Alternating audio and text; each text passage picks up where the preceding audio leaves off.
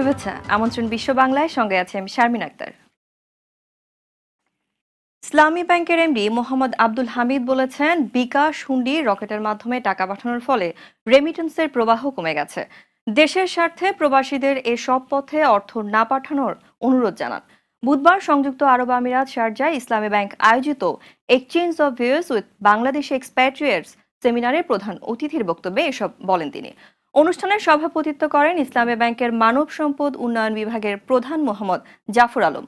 অনুষ্ঠানে বিশেষ অতিথি হিসেবে বক্তব্য রাখেন আমিরাত আহাদ ফাউন্ডেশনের চেয়ারম্যান ক্যাপ্টেন সৈয়দ আবু আহাদ, পেন এশিয়ান গ্রুপের সিইও সাইফুর রহমান, দুবাই ইসলামী ব্যাংকের ভাইস প্রেসিডেন্ট মোহাম্মদ ইখতিয়ার উদ্দিন, ইসলামী ব্যাংক শারজা শাখার head of operation Sheikh Abdul Karim. Islami bank আমিরাতের কোঅর্ডিনেটর মোহাম্মদ সাইফুদ্দিন খালিকের সঞ্চালনায় অনুষ্ঠানে আরও বক্তব্য রাখেন কমিউনিটি নেতা শরাফত আলী, মাহবুবুল আলম, শাহ মাকসুদ, মোহাম্মদ আব্দুল গনি, ডক্টর মাহবুব আলম মানিক, সিআইপি। কাতারের রাজধানী দোহার আল ফারদান ব্যাংক স্টেটে উদ্বোধন করা হয়েছে তপন ট্রেডিং অ্যান্ড কন্ট্রাক্টিং কোম্পানির কর্পোরেট অফিস।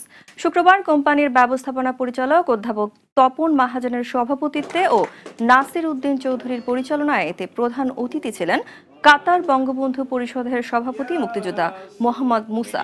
এছাড়া অনুষ্ঠানে অন্যান্যের মাঝে আর উপস্থিত ছিলেন বিশিষ্ট ব্যবসায়ী মোহাম্মদ ফোরকান, মোহাম্মদ হারুন, অনিক মাহাজন ও সাংবাদিক নেতা অধ্যাপক আমিনুল হক কাজল।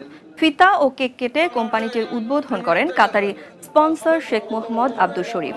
অনুষ্ঠানে জানানো হয়, এই কোম্পানিতে বর্তমানে 4,000 শ্রমিক কাজ করে, তার মধ্যে নেপালি ও ভারতীয় সহ প্রায় 3,000 বাংলাদেশি শ্রমিক রয়েছে। দীর্ঘদিন পর জেদ্দার নাজলা বাংলাদেশ কনসুলেট এলাকায় বিএনপির আহ্বায়ক আঞ্চলিক কমিটি গঠন করা হয়েছে।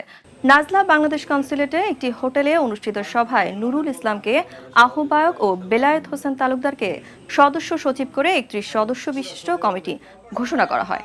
এ সময় উপস্থিত ছিলেন সৌদি আরব পশ্চিমাঞ্চল সাধারণ সম্পাদক মীর মনিরুজ্জামান তপন, সৌদি আরব বিএনপির সহ সভাপতি আব্দুল মান্নান, পশ্চিমাঞ্চল বিএনপির সিনিয়র যুগ্ম সাধারণ সম্পাদক মোহাম্মদ শাহজাহান, মোহাম্মদ আলী, শোয়েব আহমেদ, শেখ মুস্তাক, ডাক্তার আজাদ, মোহাম্মদ কামাল, মহিম মিয়া সহ নাজলা বিএনপি নেতারা।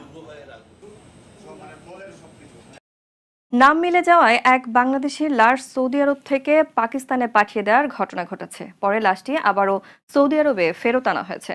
গত সপ্তাহে দাম্মামে এক সড়ক দুর্ঘটনায় নিজামুল্লাহ নামে এক ব্যক্তি নিহত হন। হাসপাতাল কর্তৃপক্ষ মর্গে থাকা ওই মরদেহটি পাকিস্তানি নাগরিক বলে শনাক্ত করে।